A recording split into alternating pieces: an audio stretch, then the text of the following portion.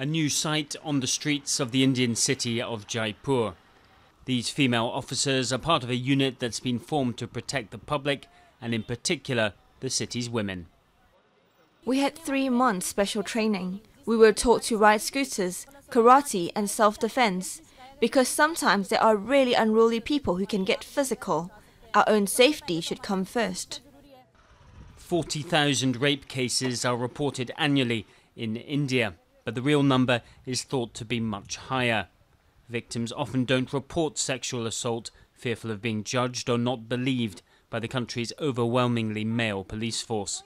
This squad patrols bus stops, colleges and parks where women can be vulnerable. This is very good because men will be scared when they see these women on duty. If one man gets beaten up, others will also feel the heat automatically if they're doing any wrong. That's why I think it's a really good move.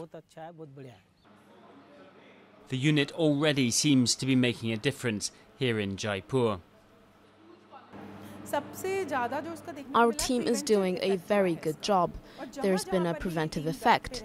Wherever these teams are on patrol at various designated hotspots, activities such as street harassment have been completely reined in.